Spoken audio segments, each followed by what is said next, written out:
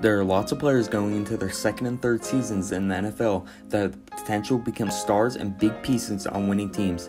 Today I'm going to go over 5 players I think will break out in the 2020 NFL season.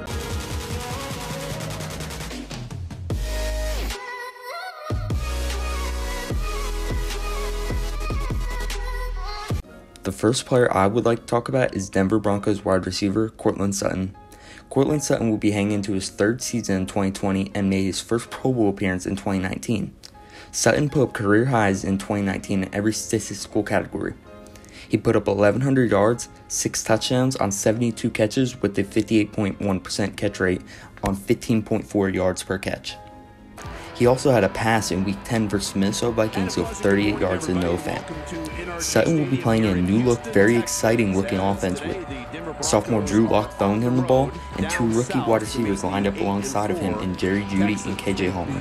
He also has 2 stars in the backfield in Melvin Gordon and Philip Lindsay. Sutton, in my personal opinion, will be known as a top 10 receiver in 2020 and will take over the league this season. The next player I want to talk about is wide receiver for the Kansas City Chiefs, Mecole Hardman. Heading into his 2nd season, Mecole will look to be more involved in one of the best offenses in the NFL. In 2019, Hardman racked up 538 yards, 6 touchdowns on 26 catches with an incredible 20.7 yards per catch. He was very inconsistent over the course of 2019, where he had 7 games with 1 or less catches, but he also had 5 games with over 50 yards. I see him being more of a home run hitter type player, as he had 4 catches for over 45 yards and an 83-yard catch against Baltimore Ravens in Week 3. Coming off a Super Bowl season, I think he can go from anywhere from 700 yards to 900 yards and 8 to 10 touchdowns and be a huge target for Patrick Mahomes in 2020. I already have a video on how this next player can help the Denver Broncos make the playoffs this season, so if you haven't seen that video, go check it out. But the next player I want to talk about is Drew Lock. After missing the first 11 games being on IR in 2019, Drew Lock put up 1,000 yards, 7 touchdowns, and just 3 interceptions in 5 games. In those 5 games, the Denver Broncos have a 4-1 record.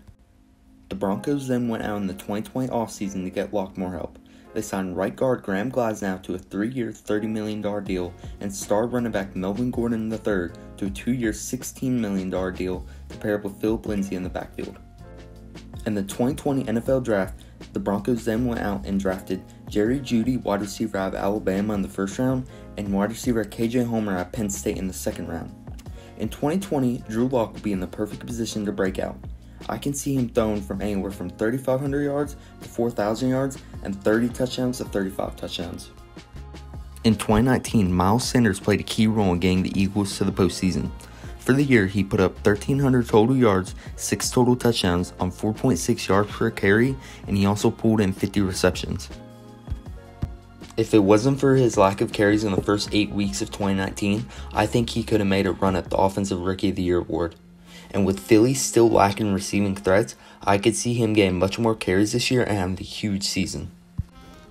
The next player I would like to talk about is Daniel Jones. After being picked 6th overall in the 2019 NFL Draft, the New York Giants were heavily criticized since a lot of people did not think he was 1st round worthy. He definitely proved Craig strong with a great rookie season though. In 2019, Jones threw for 3,027 yards, 24 touchdowns, and just 12 interceptions on a 61.9% completion percentage. He was also only 2 touchdowns short from tying Baker Mayfield's rookie touchdown record set in 2018 with 1 less start than Mayfield. He also did all of this with Sterling Shepard missing 6 games, Golden Tate missing 5 games, Evan Ingram missing 8 games, and Saquon Barkley missing 3 games. He did this with 23rd ranked offensive line where he got sacked 38 times and got pressured off the edge 97 times. In 2020, the New York Giants drafted Andrew Thomas with the 4th overall pick to help him. If this offense can stay healthy and support him in 2020, I can see Jones going for 4,000 yards and 30 touchdowns.